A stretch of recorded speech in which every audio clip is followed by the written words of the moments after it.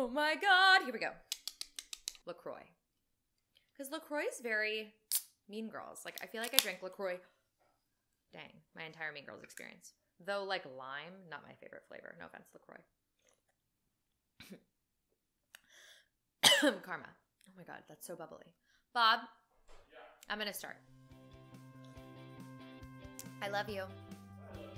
Here we go.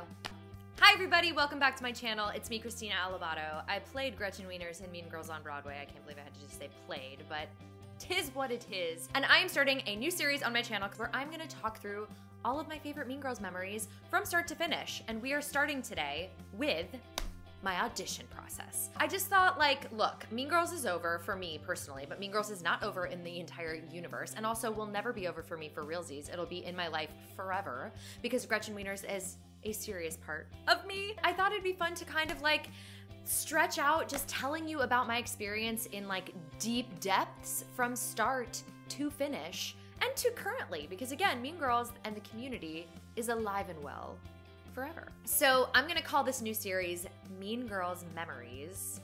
It's not like that great, but 3 M's? I don't know. That's the best I could do. I tried like doing something with like fetch. If anyone has a better name for it, put it in the comments and like maybe I'll change the name. But for now, it's Mean Girls Memories with Gretchen Wieners herself, me. Join me with a LaCroix if you have one or something else. LaCroix is very Mean Girls. So sit back and relax, and here is story time with me. So let's start at the beginning. For those of you that don't know me, my name's Christina Alibato, and I'm an actor. I've been living in New York City for the last, I guess, 12 years, though I'm in LA right now. And I've been in the Broadway industry since 2008 when I started with a show called Spring Awakening. Fast forward over the years, I did tons of off-Broadway shows and Broadway shows. I made my Broadway debut in the Green Day musical American Idiot, punking it out on stage. And then I did American Psycho in 2016. Those are my 2 Broadway shows, a bunch of stuff in between, tours, off-Broadway. I also do animation and all types of things. So it's a very fun, very eclectic career in showbiz for me. My journey to Mean Girls, I just kind of wanted to talk today about my audition process. For you actors, I'm gonna go like in depth about what my process was of getting involved in the show, getting into the show. So here we go. So this all started, my process with Mean Girls all started actually when it was in its lab and development time. In the Broadway world, a lab, a workshop, a table reading, that's all like the development process of a new musical. So it'll start with a table read where actors just sit around with a script and read whatever character they get assigned. And then it'll move into a workshop phase where you're in a room with a cast learning numbers and figuring out if the song works in this area. And then you'll do labs where you do the whole show in a rehearsal room. So around the lab workshop time, I was always in auditions for Katie actually, which is so interesting to think back to because the thing I actually love about Mean Girls as an actor is that I could see myself in a lot of different roles.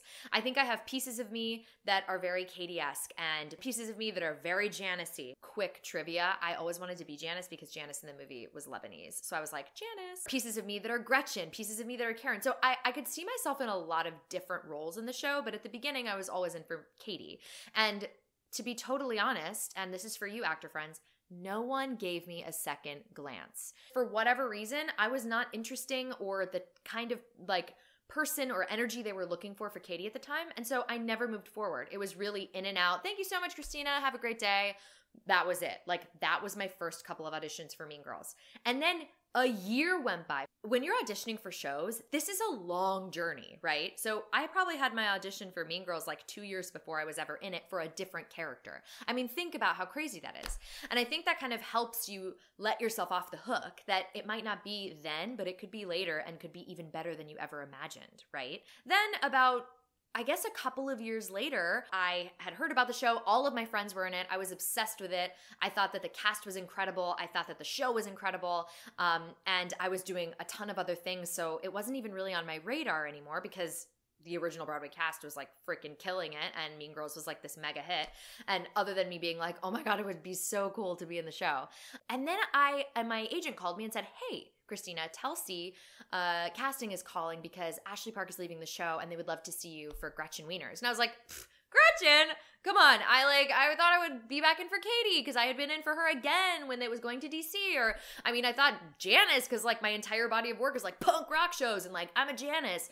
And then they were like, no, casting is really insisting that you look at the Gretchen material because they really believe that you are Gretchen Wieners. And I was like, okay, let me look at it. So like I went home. I was like, let me listen to this song. Obviously, like Ashley Park is like literally the greatest person on planet Earth. And I was like, let me look at this and see how it fits for me. I have no idea. And I looked at it and I feel like I opened the book and the heavens, it was like, ah! And I was like, oh my God, I am Gretchen. I was like, I wasn't thinking about it that way because sometimes like as an actor, you get kind of pigeonholed in these certain like shows that I don't know, like I was in all these like punk, like dramatic, like intense shows. And I started working on the material and I was like, oh my God, this is exactly what I should have been in for from the beginning.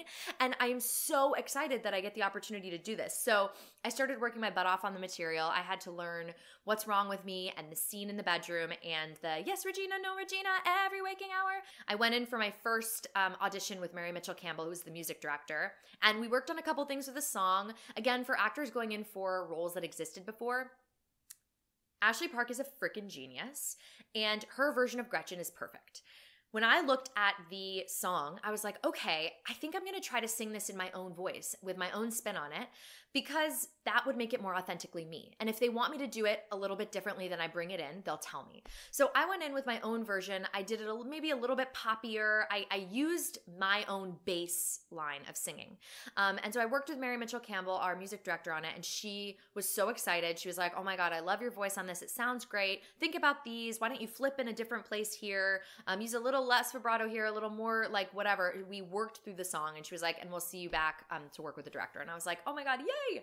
So I went home, worked on all this stuff, worked on the scenes, and found my authentic way into Gretchen. Again, for you actors listening, finding your way into these characters, especially characters that exist before you, is like a practice in itself of like finding your own authentic way in, right? It's about always, and I've said this forever, I paid total homage and learned so much from Lacey Chabert and from Ashley Park because they created Gretchen Wieners. They built the foundation upon which she lives and breathes. So I must and would be doing myself a disservice if I didn't learn from them, especially that they're both comedic geniuses. So I learned from both of them and then I went, okay, how do I make this Christina, right? Because I'm never going to be Ashley and I'm never going to be Lacey, but I'm going to be Christina having learned from Ashley and Lacey and Gretchen Wieners herself, right? Does this make sense? So many Gretchens now we're talking about. Anyway, so I found my own way in.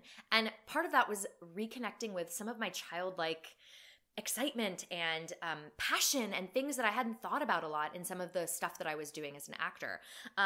I don't necessarily dress like Gretchen Wieners, so I started wearing high heels and walking around my apartment and seeing what that felt like and wearing little skirts and like picking jewelry really specifically and putting on lipstick that made me feel really feminine and things like that to kind of tap into Gretchen herself.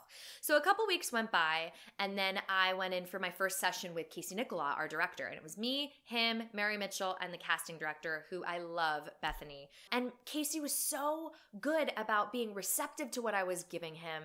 He could tell that I worked really, really hard on it and that I was malleable. No one's looking for a finished product. They're looking for someone that worked really hard and can take notes so that they can mold them into what the show needs. Casey Nicola is the director for a reason. He knows what the show needs. He knows how I'm going to fit into the cast.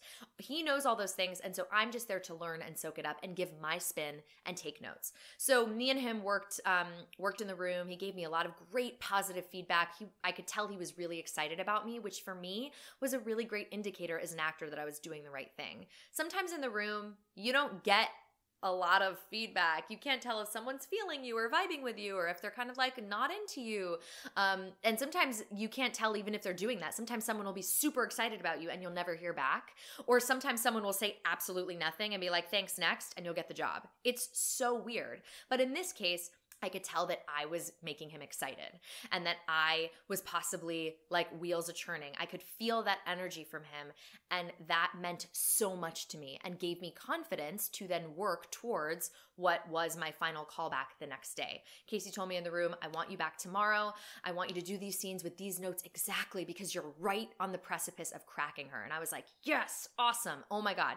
So I went home and I chilled because that is nerve-wracking. Casey Nicholaw is a huge director. I had never worked with him. He was a new relationship for me, and even though I had credits and I had things that could prove that I, have been in the business for a while and I, to a certain degree, know what I'm doing, it depends on the day, I was nervous. So I went home, I chilled, I took a bath, and again, I trusted what I had worked on for Gretchen herself, for me. So my final callback was the next day, and it was for the full creative team. So you had Casey Nicholaw there, and Jeff Richmond, and Tina Fey herself, which, can I tell you something? And I would happily tell this to her face now that she's like my friend, but like, I was freaking out. I've looked up to her as a comedian, as a boss, as a woman, as all these amazing things in my life. And I was like, oh my God, what if Tina Fey doesn't laugh at me once? Like, what am I going to do with my life? I will just have to like crawl into a hole and never come out. And I was so nervous about that.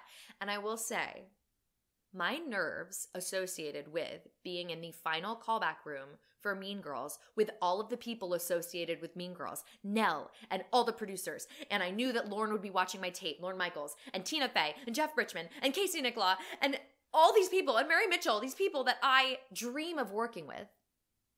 I was like, I am so freaking nervous. So I tell this to you young actors because I was very nervous. I was outside the room like this, literally shaking, because I was like, oh my God, like this is a big opportunity for me. Don't freaking blow it and get in your own way. I was freaking out and I was like, oh my God, I'm so anxious right now. I'm freaking out.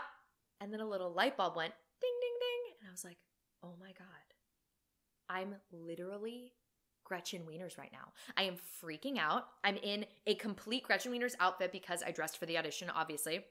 I had the highest heels on. I had like a little purse with me. And I was like, oh my God, I'm freaking out. Like Tina Fey's in the room. I'm like, what if she doesn't laugh at me? And then like Casey Nicholaw, like what if he never hires me again in the Broadway world? And like Jeff Richmond, like what if I don't even sing his song, like Justice for him? And Mary Mitchell's going to think my voice sucks. And like Bethany's never going to bring me in for another show. And I was like, oh my God, I am going to use this finally to my benefit. My freaking out, I was like, I am Gretchen. This is Gretchen right now. And I used it and I went in there and I was like, oh my God, I'm so excited to be here. And I literally feel like I was Gretchen in the room because I was so nervous and so overly excited and so anxious.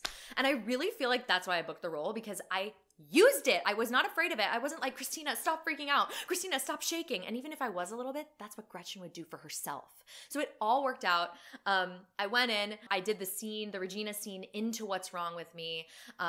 Tina Fey laughed a couple of times, and I remember the one time she laughed, I don't remember exactly when it was, but I knew that she laughed because obviously like I know her voice, and I was like, I can die happy now. I don't even need this job. I don't even care. She laughed. I'm good. I can literally walk out of here walking tall and feeling like I did it. So I felt like I won in the room, but I did that, and then I did the yes, Regina, no, Regina, and then I think that was all I had to do. Oh, I had to do the candy cane monologue, and I totally channeled Lacey Chabert doing the Stab Caesar monologue because I think that's like one of the greatest things I've ever seen in the entire world. And I think once I got going in there, I just had a good time. I was like, I'm here. I've worked really hard at this. I've been working hard on Gretchen. If it's not Gretchen this time, I proved to myself that I could do comedy, musical comedy, which I haven't had a lot of opportunity to do.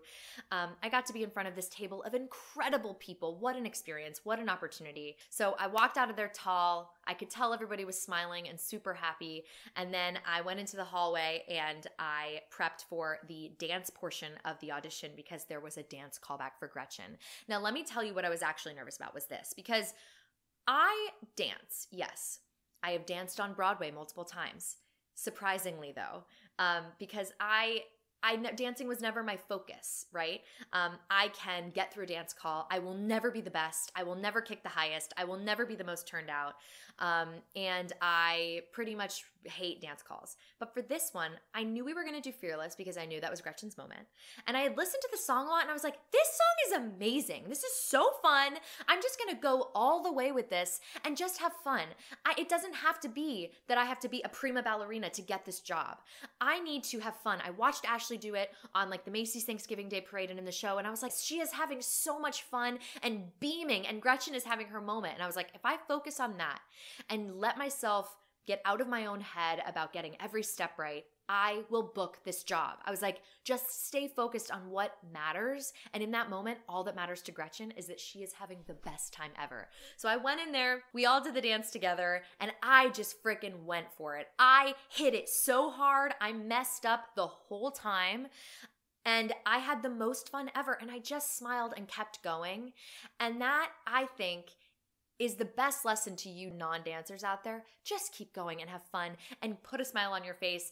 And I just had the greatest time ever. So went home that night and, you know, I think I had gotten some hints and clues upon leaving the audition room that possibly this was going to work out, which was amazing and an amazing feeling to walk away with.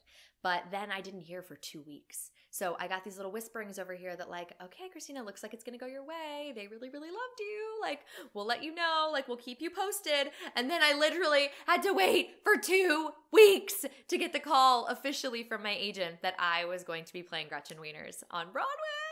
So it was like 3 weeks till rehearsal started, and that's where I'm going to leave you because I'm going to come back and tell you all about my rehearsal process from start to finish.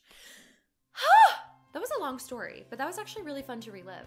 Anyway, I hope that was fun for you all. That was my journey to auditioning for Gretchen Wieners and booking Gretchen. It was a great time, super, super scary, but so amazing. And I'm so grateful for the support that I got in those audition rooms because sometimes you don't get that, and that's okay too.